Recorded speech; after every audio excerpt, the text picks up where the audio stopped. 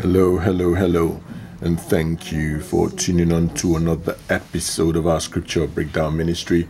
My name is David Abraham, and our scripture for today comes from Psalms 41, verse 1 to 3.